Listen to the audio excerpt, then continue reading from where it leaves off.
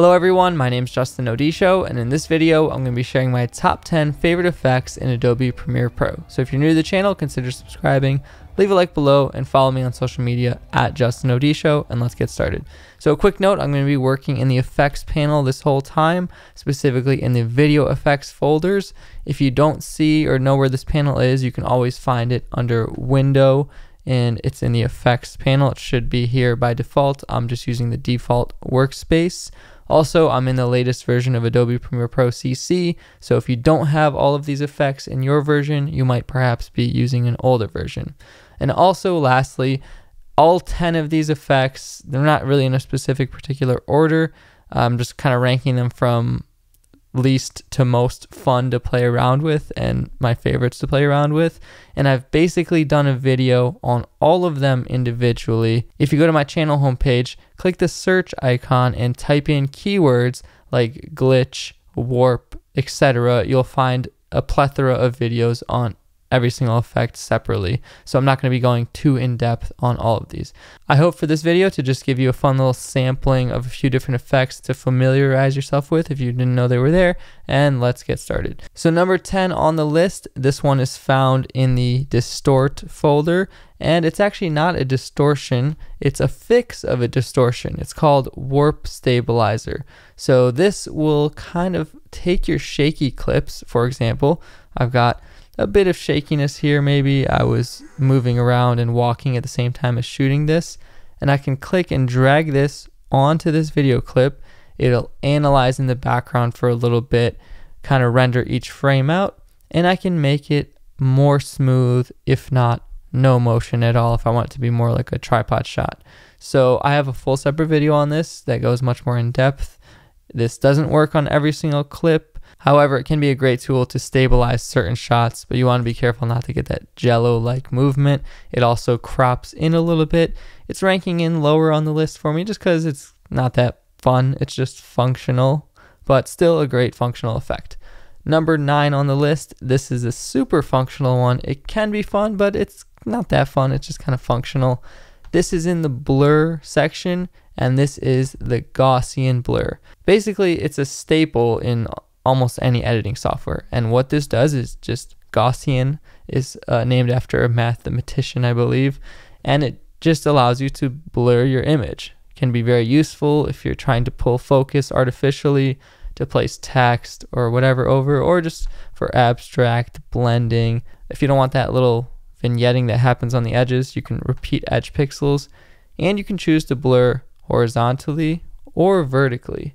So this can be fun, this can be functional, you can keyframe it.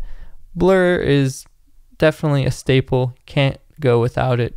It's definitely in the top 10 of effects in my opinion. But let's move on to effect number 8 on the list, and that will be the crop effect. You should find this under the transform folder, and this is just a super functional effect. You can use it to crop things out, perhaps if you're doing like a split screen, or if you're doing some sort of masking effects and you don't want certain things to be shown or in the clip. Crop is a very functional effect. If you can make it fun if you want, it can be fun to stack layers and compositions with different crops, but first and foremost, it's like a functional crop or masking effect that you can do. There's all different kind of uses, especially when you start keyframing things, and sometimes people will use this for an artificial widescreen bar look. If you just crop the top and bottom, it's not real widescreen, but anyways, that's the crop effect. Very good to know. I'm always going back to it, and it's like a handy tool. Got to be in the tool bin. Moving on to number 7, this one's actually found in the channel folder, and that is invert. So at the surface, invert is that classic inversion color effect, which can just kind of flip the RGB channels, give you a trippy color look. However, in Premiere Pro, you got an option to flip not only the RGB, but just the red, green, blue, whatever color channels. And you can also adjust the blend and strength of them, which can be kind of cool. But not only can this be a creative effect, it's actually a functional effect as well. Let's say I'm working with white text or any color text for that matter, and I want to find the exact inversion or opposite of it. Instead of flipping it to black or whatever, I can set the invert effect on there and it'll give me the opposite color. This can be great for working with animations or symmetrical compositions when it comes to color. So think about it, it's not only a creative effect, it's also a very functional effect when you need to find the exact opposite of a certain color. Moving on, effect number 6, and it kind of goes hand in hand with that whole creative color section. You can find this one in the color correction folder, and that is tint. This one made it to the list just because it's a pretty fun effect. It's kind of like the gradient map effect, which is hard to do in Premiere, but this effect makes it possible. Basically, you can map black to a certain color and white to a certain color, essentially giving you a gradient map type of effect. So I can make the black one color, let's say dark green, and I can make the whites or highlights another color, let's say bright blue. And this might be familiar to you for kind of like a Spotify advertisement effect, or it's another way to do black and white if you want. You can do black on the blacks and white to white. You can also blend it to adjust the strength, but it's a fun little color correction effect. It's kind of falling right in the middle here because it's not super functional, it's not super fun, but it's a little bit of both, and it's just a fun effect to know. Next up on the list, coming in at number 5, is Ultra Key. So if you're not familiar with Ultra Key, think of kind of like green screening. I'm sure you're familiar with green screening. This allows you to apply the Ultra Key effect onto any clip, pick a certain color to key out, so let's say red, and make that key color something else. So you can just composite, alpha channel, color channel. It looks kind of weird right now, but let's say you're working with a green screen, it would allow you to remove that color from the clip. So in this case, let's say I put this over that firework clip from earlier. What you get is this cool composition because I've keyed out the reds, and so only what's underneath is showing through. And that's a really cool blend. Traditionally, you'd use this for, let's say, green screens if you really wanted to put a clean cut background on there. Next up on the list, very similar to Ultra Key, is the Luma key. And notice I can also search all these effects in the search bar on the top if I don't know what folder they're in, but these are all in the keying folder, which is a very useful one. And like all the other keys, this allows you to select and mask out a certain part of the image based on a certain attribute. So Luma, it's probably Latin or something. It basically allows you to show or hide portions of the image based on how bright or dark it is. So the threshold and the cutoff, I can make all the highlights disappear, or I can make all the shadows disappear and show through. So this can be really good to do things like sky replacement or rough replacements of highlights or shadow fills. And again, it looks black right now, that's because nothing's underneath, but if I was to put this clip over another clip, the stuff that's underneath would show. So it's a bit harsh in this case because the cutoff is high, but there's lots of cool creative applications that you could do with this, as well as functional applications.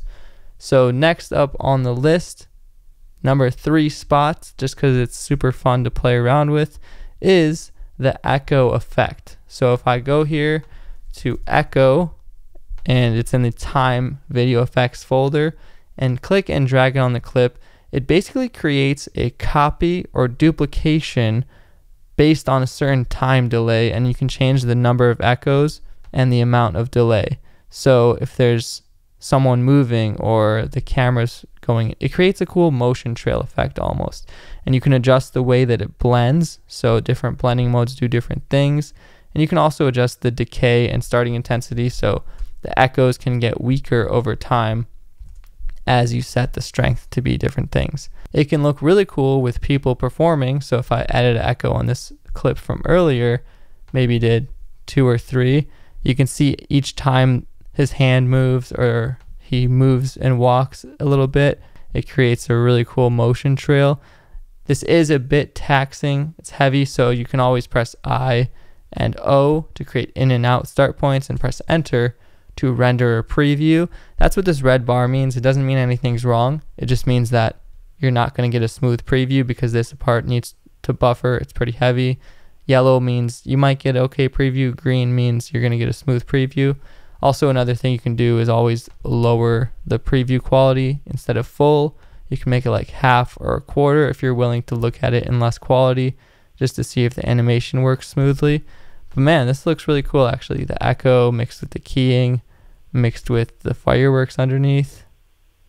That looks like it could be out of a music video or something. So that's the echo effect. It's getting less functional here, but more fun.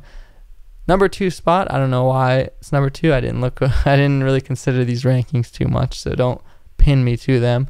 But this is the strobe effect. You can find this in the stylized video folder because it can add some stylization to your clip.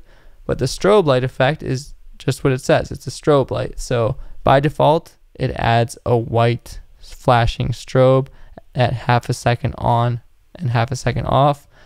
But the adjustments are pretty endless here. You got infinite possibilities because you can adjust it to not only add a white, you can make it the layer transparent. So instead of adding white, you can make it blink every half a second, thus creating that classic strobe without having to cut the clip too much. Also notice with any effects, you can stack them on top of each other. Like I have the strobe on this clip that was tinted earlier, and I can also adjust the strobe duration. So instead of every half a second, I can make it go 5 times a second. So now you get much more crazy flashes. If I were to put this over another clip, then you'd get the other clip flashing in between, and you get the deal there. This one's just fun to play with. Careful, seizure warning there. It can get kind of hectic. Last but not least, if you're a fan of my channel, you've probably seen me resort to this effect in all kinds of videos to create different glitches and different things, and that is the wave warp effect. You can find this in the distort video folder, same place the warp stabilizer was, but this is probably just the most fun effect for me to play around with because it's based on math almost. This is it adds a wave animation and distortion to your clip, and by default it looks kind of crappy and you get these weird black lines, but there's a few things you can do to make it look super cool. You can pin the edges, all edges, so stretches that out cleaner, and you can increase the wave height, the wave width, the direction, the type of wave, and it's just fun to play around with this and see what type of creative distorted glitches you can create. It might not be the most useful, but to me it's fun because not many other effects in Premiere Pro have built-in movement and animation in them without having to keyframe. So that's why this one's so unique and fun to me. But that's been 10 different effects in Adobe Premiere Pro. If you guys enjoyed this video, definitely leave a like on it below. Let me know which effects are your favorite in the comments below. Hopefully you enjoyed. Definitely follow me on social media at Justin Odisho on Instagram and Twitter if you want to connect and reach out to me. And make sure you subscribe here on YouTube so you don't miss any of my future videos. Thank you so much for watching, and I'll see you in the next video.